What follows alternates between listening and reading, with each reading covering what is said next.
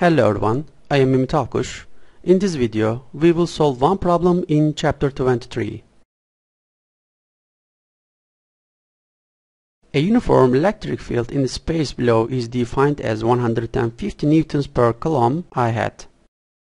Find the electric flux through the right face of the cube with edge length 5 meters.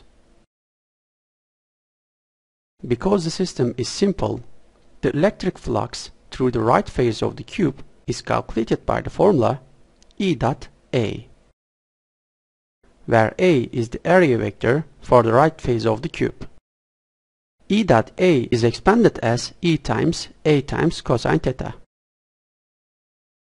According to the figure, the electric field vector and the area vector are parallel. Therefore, angle theta between them is 0. So, cosine theta is 1. So, we write E times A. The area of the right face of the cube is A squared.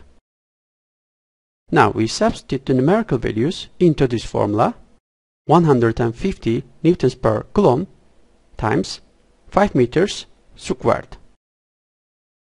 As a result, the electric flux through the right face of the cube is obtained as 3750 Newton meters squared per coulomb. Okay, this is the answer to the problem. Thank you for your attention. See you in the next video.